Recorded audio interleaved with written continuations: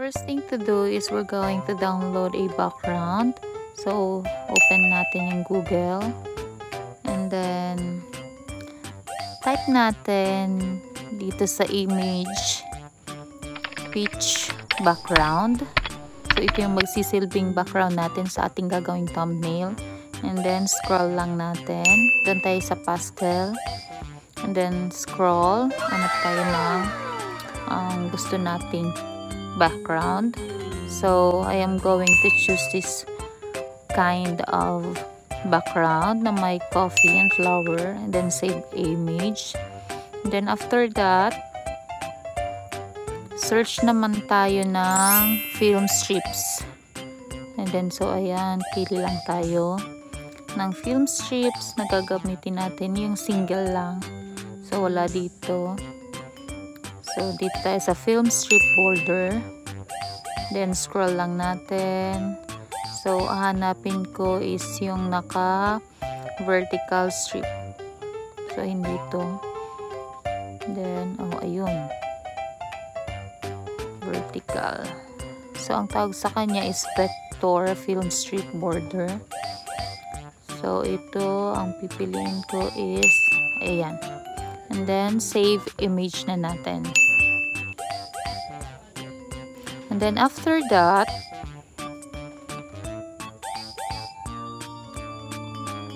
doon, tingnan natin sa photos natin yung na-download natin na film strip and then, background. Then, after that, mag-type natin remove background. Then, open natin yung link ng remove background. And then, upload image, photo from library. And then, ito.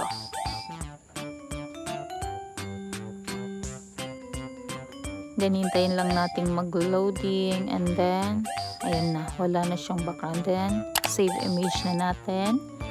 And after that, tingnan natin sa photos natin. So, ayan na. Start na tayong mag-edit.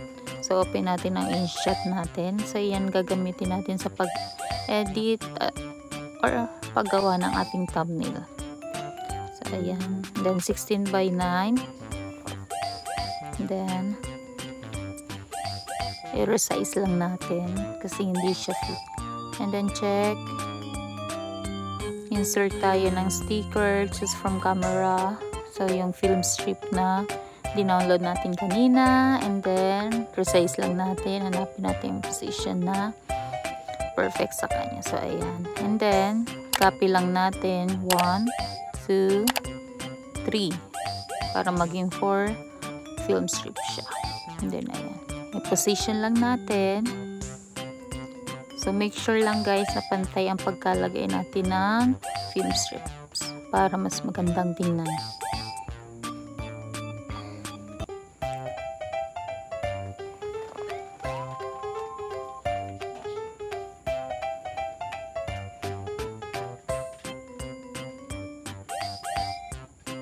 And then, okay na siya.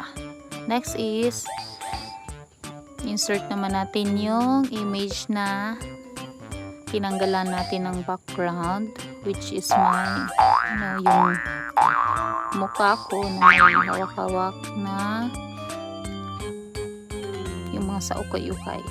And, choose again from thumbnail the photos that I'm going to put in the film strips. So, ayan, resize lang natin para mag-fit dun sa film strips natin. 1. Then, tabi lang natin yung picture ko kasi ano siya. And then, 2, second picture, resize para mag-fit sa film strip.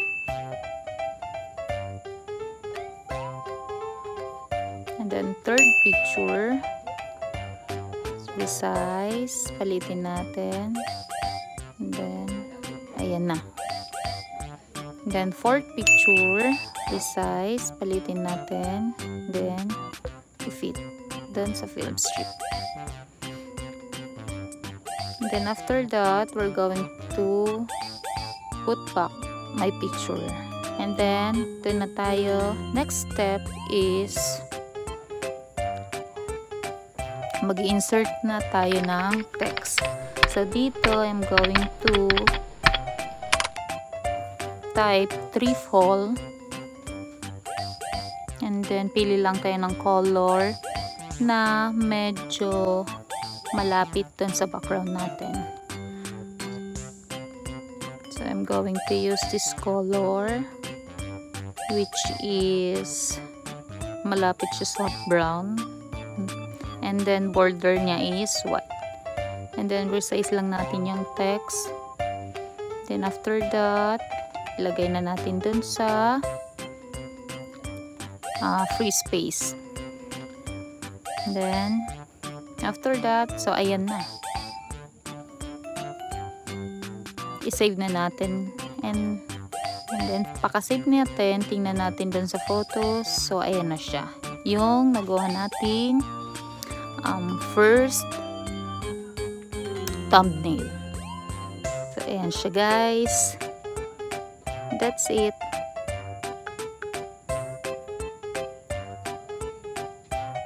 So, next thumbnail is yung sa Watson's Hall.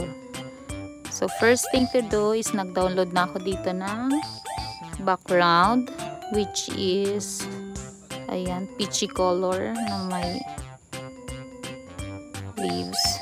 Then, resize lang natin para mag-fit sa 16 by 9. Then, after that, insert na tayo ng sticker. And then, kuha tayo dun sa photos natin. So, ayan, insert na natin. And itabi natin dito sa may gilid. Then, after that, insert na natin yung mga products na tinanggalan ko na rin ng background kanina. So, ayan, resize lang natin. Lagay sa gilid.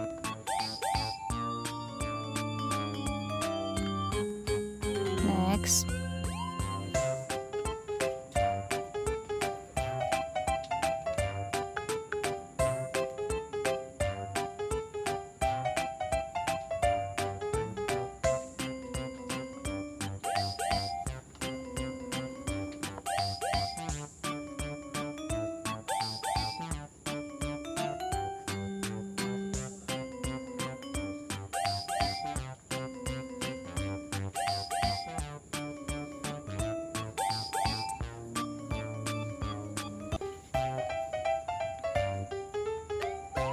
And then, after natin i-insert lahat ng products, yung wala ng background, i-position lang natin sa place na gusto nating lagyan yan.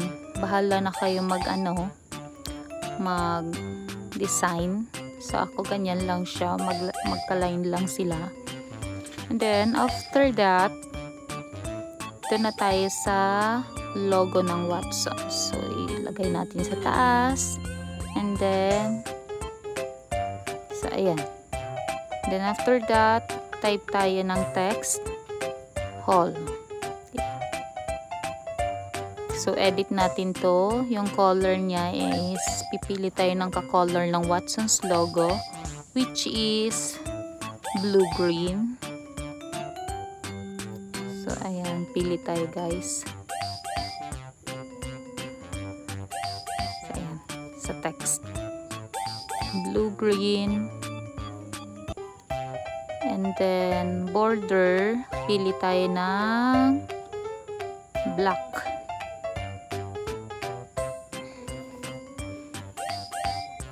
So, and then pili tayo ng font style na gusto natin.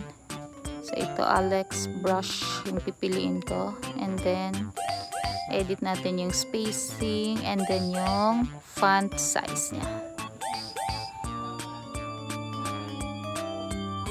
So, ayan na. Lagay natin dito sa gitna. And then, that's it. Meron, mag-insert pa pala tayo ng ano ba yan? Stars ba yan? So, lagay natin dito sa bandang gilid. Dalawa siya dyan.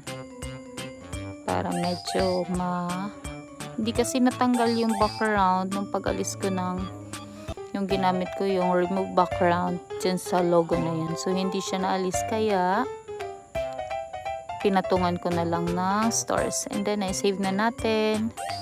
Then tingnan natin sa photos. So ayan na siya. Our second thumbnail. Next is yung latest thumbnail natin. So resize natin again. Again, nag-download na ako ng background kanina. So yun ang napili ko. Shade of green. And then insert tayo ng photos. So ayan. Diyan sa gilid. And then yung may design na background and then white background. And then i-position lang natin kung saan natin gusto. So okay, ilalagay ko siya sa baba. Yung plain background. And then yung may design naman sa taas. So make sure lang guys na position natin siya ng maigi, and then make sure na pantay sila. So ito, lilitan ko ito ng kaunti. Lagay ko dito sa bandang baba kasi maglalagay ako ng text dun sa taas. And then pantayin natin. So after that, after natin mapantay, mag-i-insert na tayo ng text. So I'm going to type from this.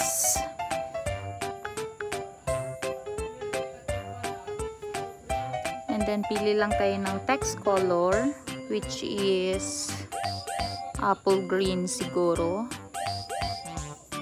So ayan, apple green, and then border is white.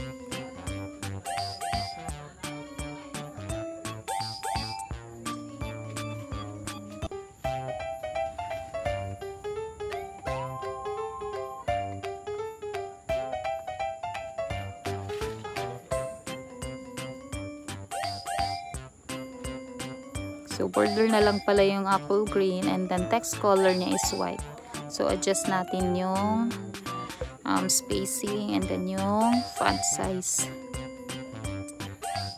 Then, okay na yan. Lagay na natin sa upper part ng first picture natin. And then type ko second text is to this. And then plain text color niya lang is sa border niya nan, and then text is white. So edit lang natin yung spacing and then yung size, and after that i-position natin ng vertical, and then naka-align dun sa two pictures natin, and then align lang natin, and then that's it. Okay, save na natin. Tingnan natin dun sa photos yung third thumbnail na ginawa. 어릴 적엔 비가 오는 게 싫었어. 운동장 밖에 엄마들 속에 안긴 너를 볼 때면 그땐 그게 너무나 아팠었나 봐.